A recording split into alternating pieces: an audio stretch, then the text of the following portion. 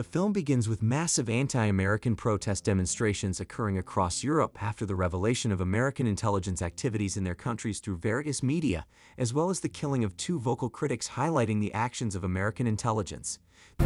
Is the CIA murdering journalists? German journalist Greta Becker was found dead. The Prime Minister of Greece, Kostas Leontaris, is one of the people who strongly condemns the American attitude, which he considers intolerant of the sovereignty of other countries with their illegal secret intelligence activities in other nations. In a hotel in Greece, a senior journalist and vocal critic highlighting the foreign intelligence activities of America named Becker meets a mysterious man invited because he possesses evidence of American scandals. After providing the evidence to Becker, the mysterious man suddenly kills Becker. The one to do the telling. It turns out this man is the one who has been revealing CIA secrets to journalists.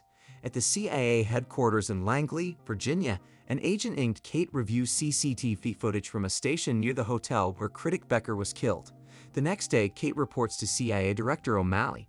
From the CCTV footage, she identifies a man named Radek, a Greek citizen who was formerly a CIA secret agent and was believed to have died 18 months ago. Meanwhile, in Philadelphia, Steve, a construction worker, is seen renovating the roof of a building while listening to Blackpink, a Korean girl band, through his headset.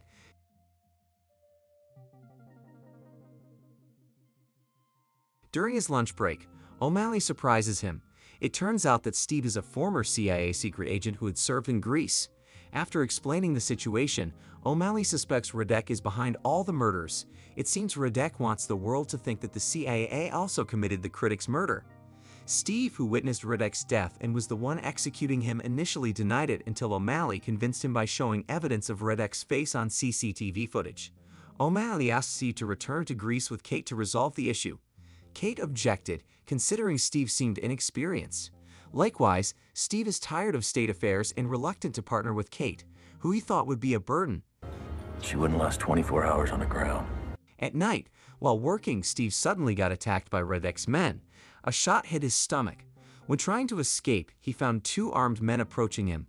Fortunately, Steve managed to incapacitate both armed men. After killing them, there was still one man left. Steve suddenly appeared from behind and attacked the man.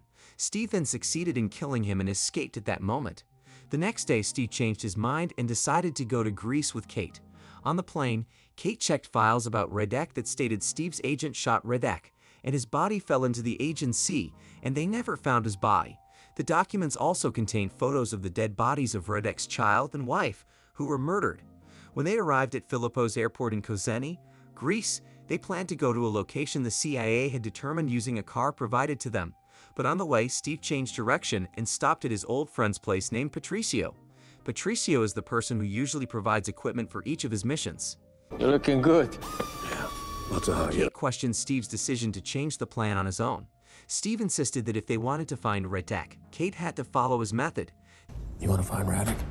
We need to do it the right way. They would pretend to be a married couple who are shipping magnates. After selecting the necessary weapons and acquiring new identities, Steve and Kate, now in disguise, were surprised to receive a turbocharged Mercedes as their vehicle.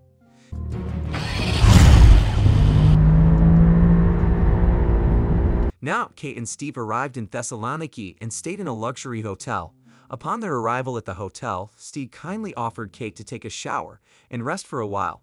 It was just a trick by Steve to deceive Kate, and secretly, Steve went to a church, leaving behind the mobile phone given by Kate so he couldn't be tracked. There, Steve remembered the times when he used to be friends with the Radek family. Radek had even given him a vinyl record of his favorite music, Midland. Next, Steve went to a party event to meet with his old friend, who is also a CIA agent named Ty. Steve asked for information about the location of a mafia member who had been a reliable informant for Radek during his service.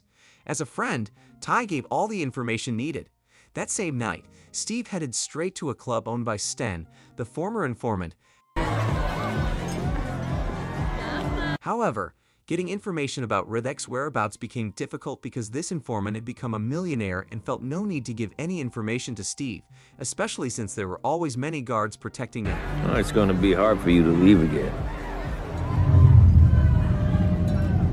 A fight occurred, and Steve managed to defeat each guard one by one without using weapons. Steve found himself overwhelmed by the continuously arriving guards, forcing him to leave the place quickly. Fortunately, Kate arrived just in time and immediately took Steve away. Kate was angry because Steve acted alone and left her at the hotel. However, Steve said he had placed a tracker on the person who would lead them to meet with Radek. On their way, Kate asked why the CIA targeted Radek. The file says that Radek went rogue. What happened? Steve explained that Radek had once pretended to be a mediator for the Russian and Greek mafia, with a promise that the CIA would provide asylum for his family. However, his cover got blown, leading to the Russian mafia killing his wife and child. Since then, Radek mercilessly killed the Russian mafia members in Greece for their actions. Eventually, the CIA sent Steve to kill him. At the same time, Ty received an email containing video evidence of the CIA's conspiracies in various countries. To prevent the video from spreading to massive media, Radek demanded a ransom of $100 million in Bitcoin. Meanwhile, Kate and Steve managed to track down Sten's residence because of a tracking device Steve had slipped into his jacket when they met at the club. Kate and Steve managed to enter to look for clues about Radek's whereabouts. Steve noticed something odd about one of the walls. He opened a part of the stone and found the belongings of critics whom Radek had killed. Among them was a newspaper featuring another critic who was likely Radek's next target. While reading the document, suddenly, Sten's assistant entered the house, and fortunately, they managed to hide. When the man was careless, Steve took the opportunity to attack him. However, when Kate had the chance to shoot the man, she froze because she suddenly felt afraid to shoot. Kate ended up getting hurt after being beaten and thrown. Steve was overwhelmed fighting the guard, using up all his energy, but in the end, thanks to the scriptwriter and director of this film, Steve managed to kill the guard.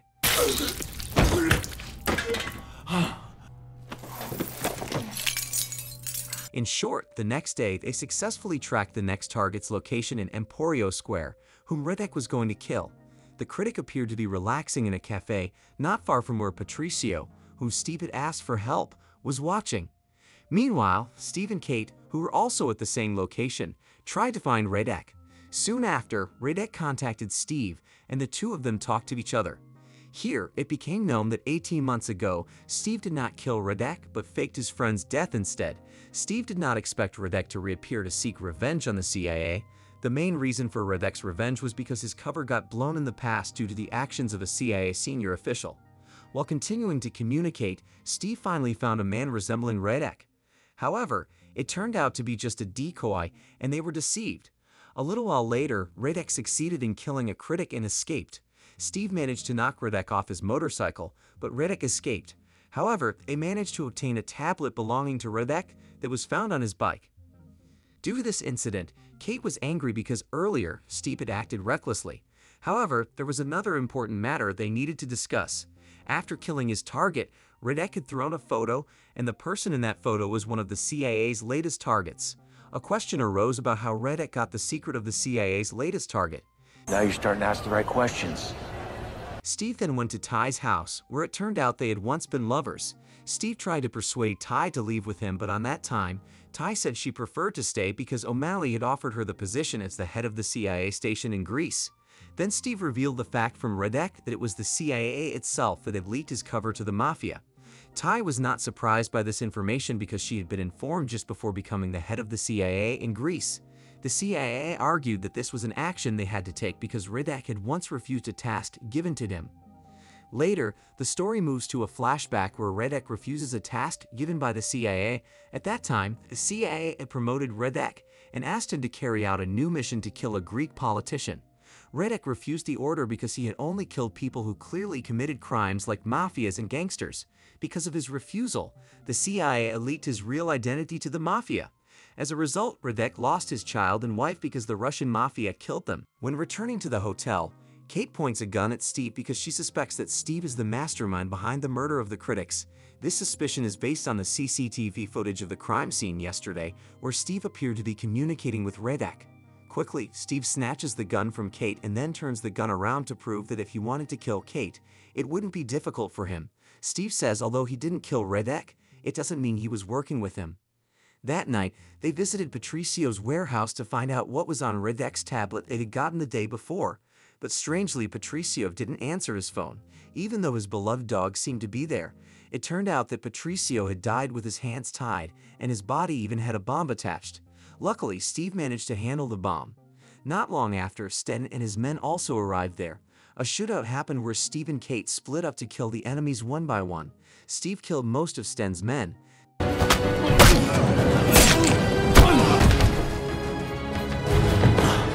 Suddenly, Sten catched Kate and threatened to kill her unless Steve surrendered. Steve agreed to offer on the condition that Sten release Kate. After her release, Steve told Kate to leave immediately because he would be okay. Steve threw the bomb from his body and succeeded in killing Sten and all his men.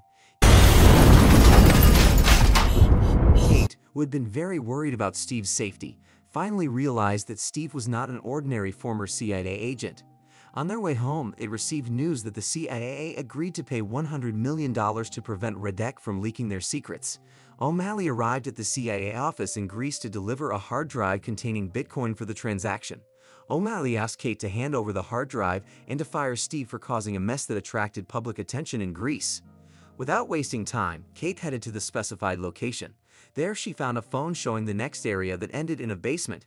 As she was about to go to the basement, Steve suddenly appeared and asked Kate to switch places with him. Steve, going down to the basement, found a computer. When the hard drive containing Bitcoin was plugged in, the computer immediately activated a video call from Radek, who said that he had suspected it would be Steve who would be there. Their friendship fell apart because Steve failed to protect Radek's family. As a final act of revenge, Radek planned to kill the Prime Minister of Greece, which would corner the CIA and could lead to international conflict. After the transaction ended, the door suddenly closed, and Steve found a bomb under the table, ready to explode.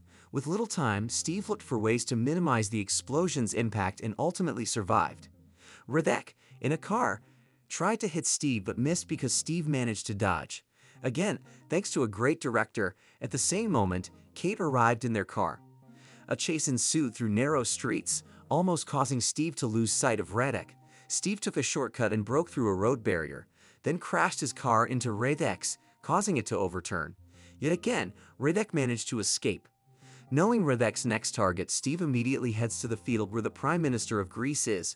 Amidst the crowd, he tries to find Radek, who will soon attempt to kill the Prime Minister. After looking in various directions, Steve finally sees Radek disguised as one of the journalist cameramen with a camera he has modified into a weapon. Racing against time, Steve grabs a hammer and then knocks down the pole where Radek is standing. After successfully bringing down Radek and injuring one of his hands, Steve asked Radek to stop all his actions. However, Radek again takes something from behind his jacket, forcing Steve to end the life of his friend. It turns out the object was a family photo of Radek with Steve when they were still friends. Suddenly, two policemen who saw Steve as a threat fired their guns. Fortunately, Steve survived, and when he woke up in the hospital, Kate and O'Malley were also there. O'Malley found a recording of Radek confessing to killing the Greek Prime Minister on CIA orders. They secured the recording before the Greek authorities could see it. O'Malley thanked Steve even though the money sent to Radek had disappeared. After O'Malley left, Kate suspected that O'Malley had stolen money and had been helping Radek because Radek had worked under O'Malley's command in the past. The next 2 nights, Steve sneaked into Ty's apartment and saw Ty packed up and planning to leave Greece. Steve's visit was only to meet his ex-lover. Unexpectedly, he found a vinyl record that Radek had given to Steve before. There, Steve realized that Ty was the one leaking CIA secrets and helping Radek. Ty sold CIA secret information to get ransom money. At the same time, Ty had sent several people to kill Steve.